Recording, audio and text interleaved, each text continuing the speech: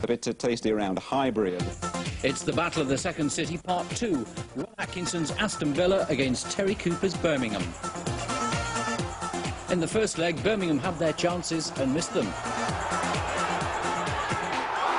been saved by the standing goalkeeper.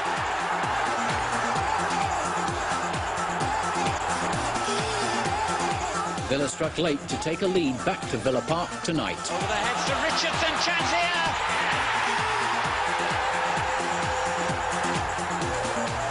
At Old Trafford, Alex Ferguson's empire is challenged leg. The commentary team, Jimmy Greaves and Alan Parry.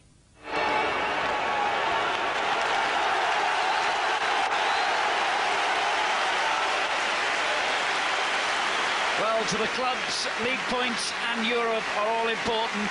But to the fans of Villa and Birmingham, this is the biggest match of the season so far. Well, there were anxious faces in the Villa dressing room when this team was announced. Ron Atkinson described Saturday's display against Newcastle as a shambles, disgrace and embarrassment. But the manager's made only 2 changes. Mark Bosnich in goal for Nigel Spink, and Tony Daly comes in for Guy Whittingham as Villa revert to a 4-4-2 formation.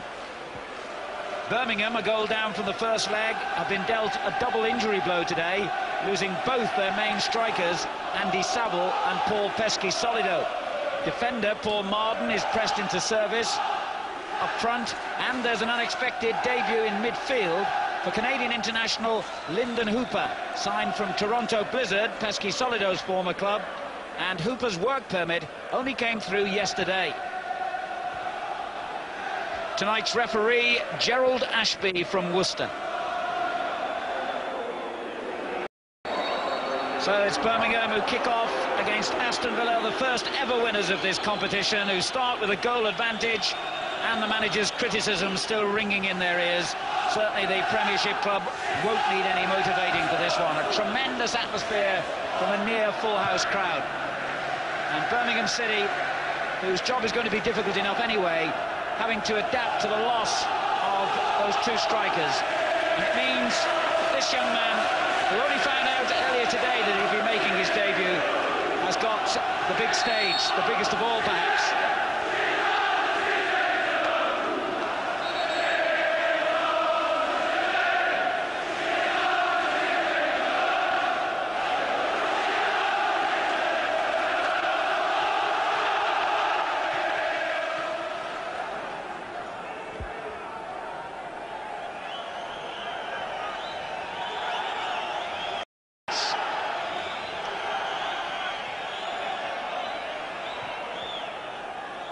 Across the back 4 by Cox to Teal. Saunders. Daly, opportunity for him to run it highly. He's taken the opportunity well, but that's a goal kick.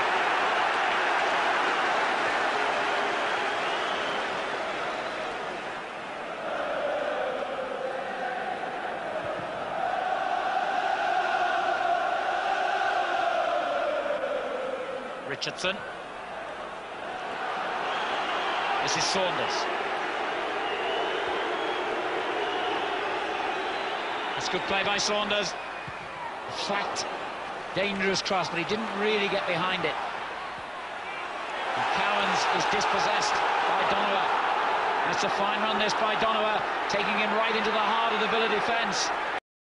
And Carl Shutt hits the ball with superb power. That was an excellent effort by Carl Shutt, and it brought the best out of Bosnich in the Villa goal.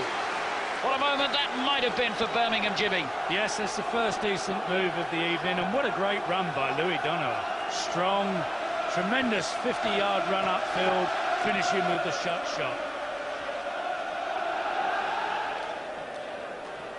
Good clearance from Dryden, but it breaks to Townsend. Danger here. Well, he's got a sweet left foot, Andy Townsend, as many defences have discovered over the years, but he didn't quite get that one right.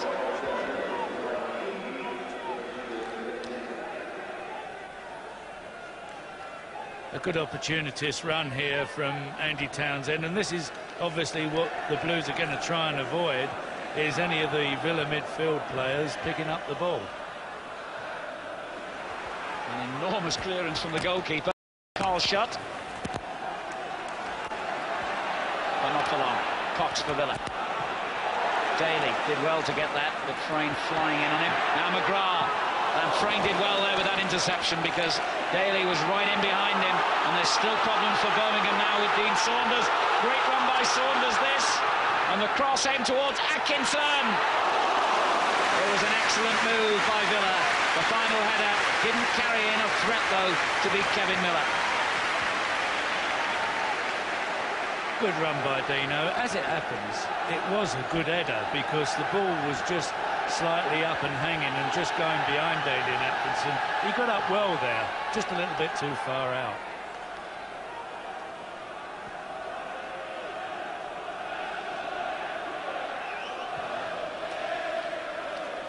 Good kick that by Miller. Headed away by Teal. Cowan's under pressure from Tate, did well. Staunton. And an equally good ball to Saunders, who's away. Atkinson and Daly arriving in support.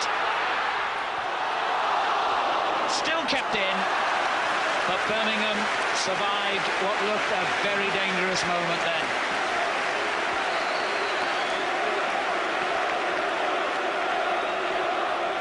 It looked to me as though, in the end, this was a good tackle, I believe. Because Dean Saunders does everything right, and the defender comes in and just nicks it at the last minute. But what a good run that was by Dean Saunders. He's looking very sharp tonight, the Welsh international. And there's another deep ball from the goalkeeper. Teal up well. Smith onto it, though, for Birmingham. And now Donowa. It's a decent-looking cross towards Marden. It was his first genuine opportunity to that he can be a makeshift striker, as Terry Cooper has asked him to be tonight. It's a good ball from McGrath. Atkinson, now he is quick. And if he gets away here, it'll take some stopping. And he's got Saunders racing up in support. He didn't quite deliver it quickly enough, and that was excellent cover by Tate that saved the day for Birmingham. And a good ball, Marden to Donowa. He has Carl shot ahead of him. And now Hooper. Tate, who actually started this move with the interception in his own half. Scott Hiley. It's good play by Carl Schott, and Tate has kept it in and given it away to Teal. Now Saunders. Turned on by Townsend. Richardson helps it out to Cox. McGrath. Cox again.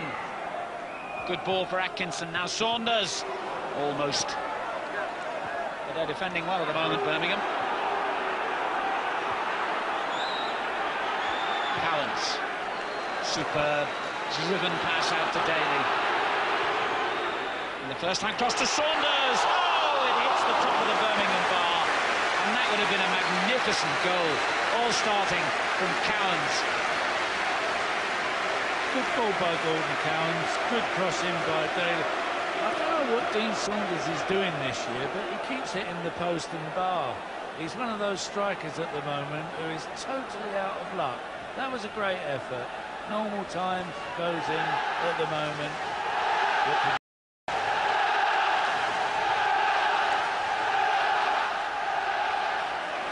Much better kick by Miller. Carl Schott at the other end, and it drops towards Marden here, and he's got Carl Schott in a perfect position. Great save. Courageous, decisive goalkeeping by the Australian. He's injured, but he's got the ball, and he's saved a certain goal. It was a good move. The two big fellas up front knew what they were doing, and it was a great save by the goalkeeper. It was courageous, Alan. Excellent goalkeeping, because Carl Schott was bearing down on him. He didn't lose the ball. It was played nicely in front of him, and it was a timely save by the keeper. Excellent play.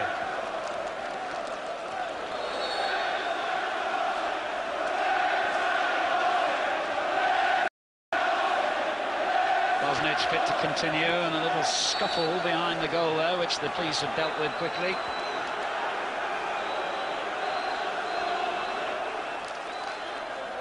The ball breaking for Saunders. That was a great challenge, but Atkinson onto the loose ball, and should have done better.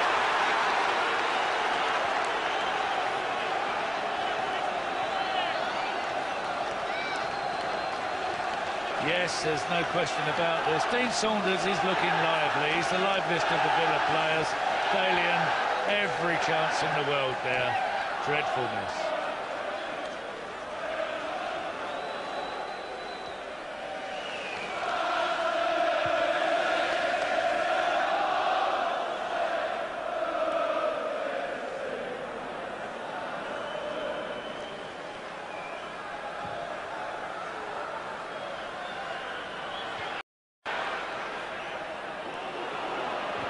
Battling away with Teal, and surprisingly the throw has gone to Birmingham.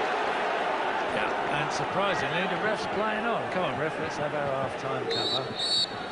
He heard you, and spot on. He blows the whistle. Well, Birmingham did well in that half, although the best chances certainly fell to Aston Villa. Saunders hitting the bar. Dalian Atkinson had a couple of opportunities as well, but by and large Birmingham are still very much in this game, but still one down on aggregate in the tie. Half-time, Aston Villa 0, Birmingham City 0.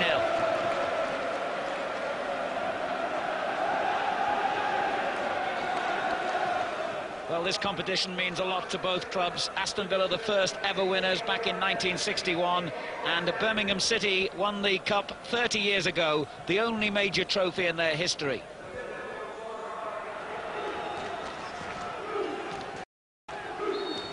So Aston Villa get the second half underway, and Birmingham City certainly have the satisfaction of knowing that they're so far doing a lot better than they did on their last visit here in this same competition 5 years ago, when they were thrashed 5-0 on this ground. Carl Schutt turns it on. Teal knocking it clear, and that's gone out of play, I think. Throw in to Birmingham City.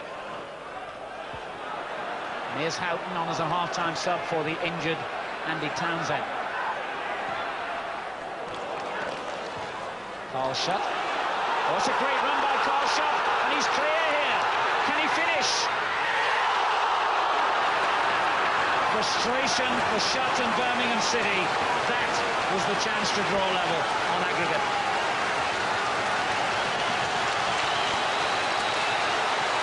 Actually, it was a good move. But he sees himself through, and actually he was a bit unlucky. This is the best I've seen Carl Schutt play, and this way he'll become a permanent Blues player, but that was a great effort by him. Cox with a long ball for Atkinson. Danger here for Birmingham, and Dryden concedes the corner. Villa's first of this second half.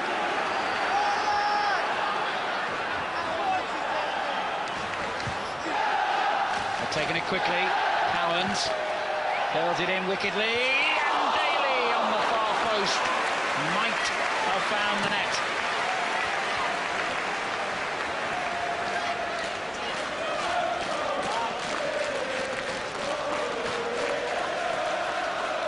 Good cross by Sid Cowans, and you see a deflection here. That's why Daly couldn't really grasp it. The ball comes in, and you'll see Daly coming in, ready to edit, and it just gets deflected at the last minute. It's a much livelier game now in the second half.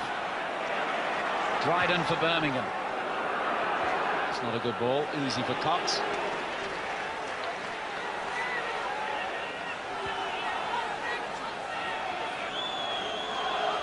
Staunton. Atkinson. Cowans knocks it long for Daly. That's a superb ball. Saunders on the edge of the box, and he finds him. How did he miss that?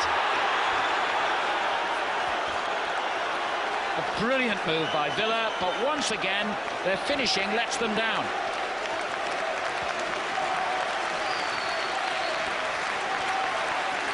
Well, oh dear, a great ball through to Tony He looks up, he sees Dean Saunders there.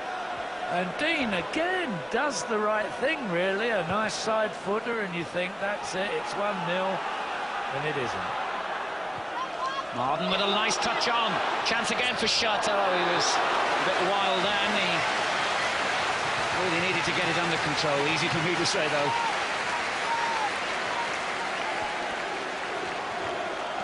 Again, Dryden wins. Well, sorry. Shutt there, I don't know. Maybe he could have taken a bit more time.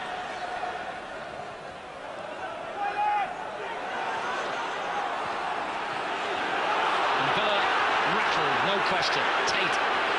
Well played. Richardson with a rather strong tackle, and Tate reacts, and a little nudge sends the Villa captain in amongst the Villa. Well, it's a silly thing because Tate's now going to get booked. No question about that. He deserves to get booked. He might have had a case. Richardson might have got into him, but very silly, really.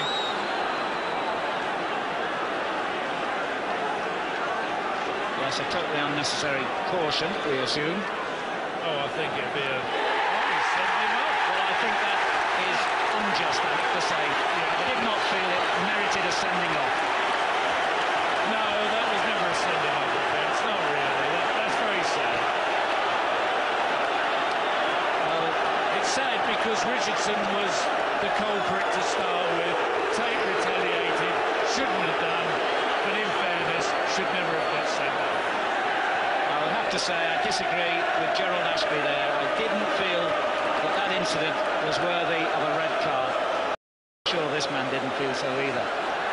See, both players get tangled up with each other, really. Tate's a bit annoyed, they're having a go, and then Tate does a very silly thing there. But it didn't really warrant a sending off. Run back by Smith. But not for long from Birmingham's point of view. Staunton. Saunders is way offside.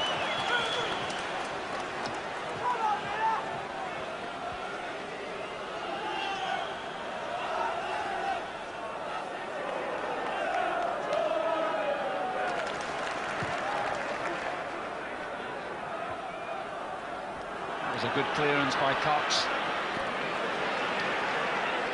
Houghton had time to bring it down. And tries to find Daly and does so with a lovely ball. And Daly skips it. Got chance here!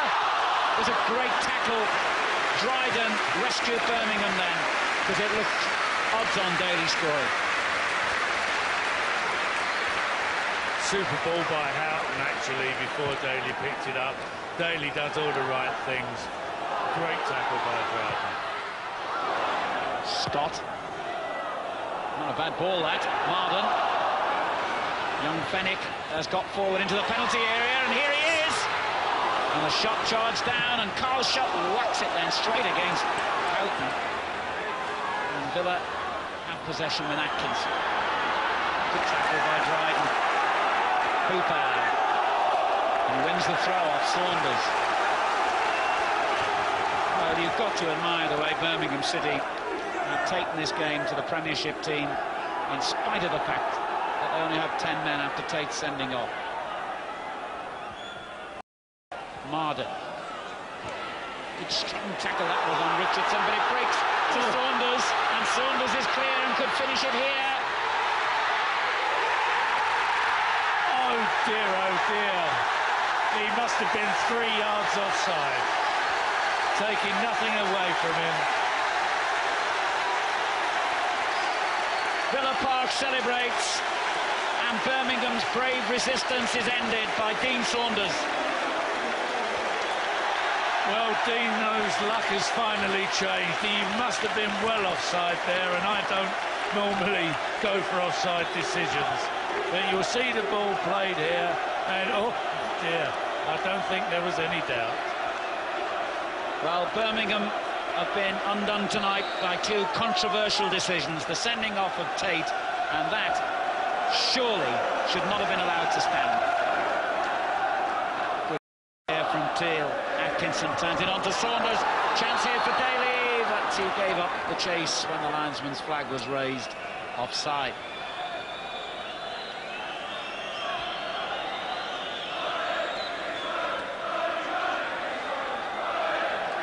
We're into stoppage time now as White takes the free kick. Atkinson tangles with Scott but gets it through to Daly. Birmingham's defence opening up here. Another chance for Saunders, and he pulls it back to Houghton, and the linesman's flag has ruled out the goal this time. Offside. Well, I can't work that one out.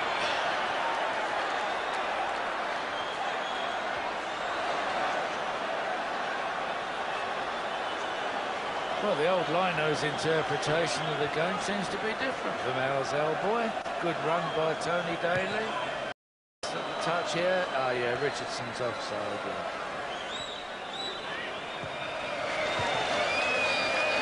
That's it. It's all over. And Aston Villa have won the Birmingham derby and won a place in the next round. 1-0 on the night, 2-0 on aggregate. Dean Saunders getting the crucial goal. Birmingham made a splendid contribution to this match, though, and they will feel in the end they just didn't get the breaks when they needed them. The sending off of Tate was one of the key moments in the game, and Saunders finished them off with that late goal. Final score at Villa Park. Aston Villa 1, Birmingham City 0. Villa win by 2-0 over the 2 legs. Played well tonight, but unlucky. The lads were a credit to the club and to the supporters. I'm disappointed that a referee of General Ashby's stature sent Paul Tate off. Why? I mean, he pushed. He looked as if he could have headbutted someone and no, pushed him over the railings. He didn't headbutt him. I mean, he pushed him out. He pushed him out. Yeah, but the Villa players run about 30 yards to get the tackle in, and you know, the ball's going dead. And Paul Tate's just got up. They've had a head-to-head, and Paul's pushed him, and he fell over the advertising boards. But I didn't think it was a send-off. It's a man's game, this, and it's a local derby, and I just think the referee could have given him a yellow card and let the game go on. You missed your chances again tonight, and Villa had that one really good chance which Saunders missed, and then he scored a goal. Well, I thought he was offside. From where we'll show it to you now. You can see the replay. Look, he looks inside his own half, doesn't he? Watch him. There's the halfway line. Where? In the middle, there he is. There, hold it, freeze it for you. There comes the ball. He's just inside the halfway line. The ball ain't gone yet. He's off. He's off. Offside. You're wrong again, Mr. Newborn. He's offside because I was right in line. He was at least a yard offside. But it doesn't take away from our performance. We were super, and we missed 2 great chances. But I'm disappointed. The referee. I go and watch a lot of Premier League clubs, and they're very lenient in the Premier League. As soon as you get a First Division club against the Premier League, they seem to go over the top and punish you. Well, here's the referee in the referee's room. A lot of disputes going on here. First of all, let's deal with the sending off, Gerald. Why did you send him off, Tate? Well, as far as I was concerned, not only did he lurch forward towards his opponent, he also pushed him violently into the crowd, and as far as I'm concerned, that's unacceptable in any standard of football. Well, we can see the incident again. As you can say, Richardson is fairly late with his challenge and deserved to be cautioned for that. As you can see, the player's head lurches forward, and then you see that's unacceptable. He could have caused his opponent serious injury. Now we come to the argument about the actual goal. We believe now that Saunders was inside his own half, but Terry Cooper thinks he was definitely offside. Well, and you can explain what's going on. Obviously, we've got the benefit here of... He's in his own half here, Gerald. There he is. He's in his own half, so he's clearly... he can't be given offside if he's in his own half. And the ball seems to come off a Birmingham player anyway. I think that's irrespective. If he's in his own half of the field of play, he can't be judged to be in an offside position. Well, there's always good arguments, but the referee does seem to be right on both occasions.